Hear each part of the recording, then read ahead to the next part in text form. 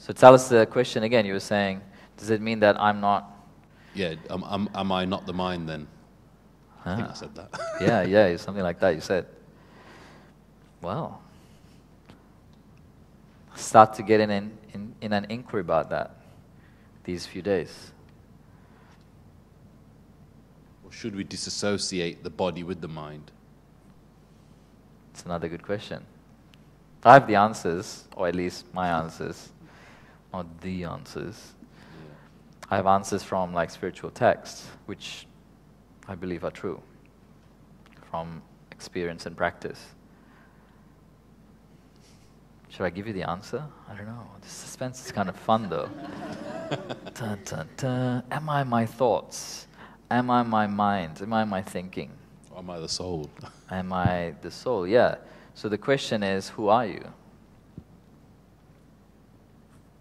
Day one, after lunch. Yeah. Why wait?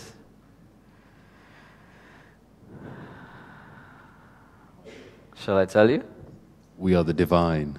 What does that mean, though? We keep saying we are the divine light. Yeah. So if I'm the soul, I'm going to join with the ultimate soul. Yeah. But who is the ultimate soul? Exactly.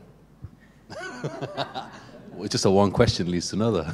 Yeah. Yeah. Well, I'll share with you, maybe just leave it with him for a second.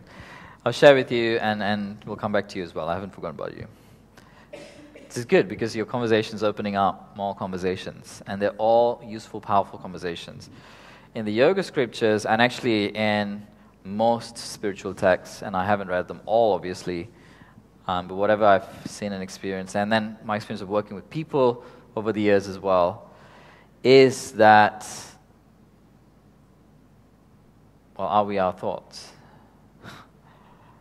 In the Yoga Sutras, Patanjali talks about, just in like the first chapter, and straight into the second sutra, it starts talking about, and you may know this because I think you're from a yoga background, is that right? Chitta vritti nirodha, which means the fluctuations of the mind, the cessations of the fluctuations of the mind, which means to cease, to stop the fluctuations of the mind. But it's actually not to stop the mind, and it's not to disassociate either, because, we disassociate from our bodies, we disassociate.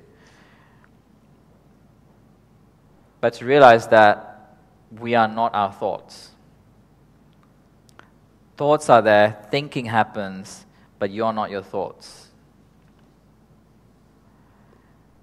And if there is an awareness of the thoughts, then surely you're not the thought.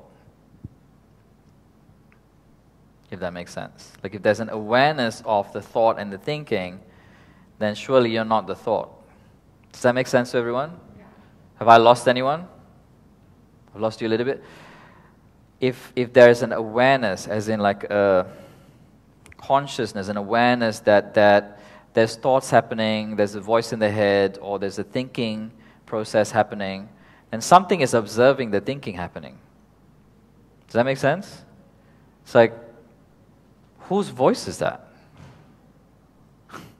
in our heads? So if we are watching that voice or the thought, then surely we're not that thought.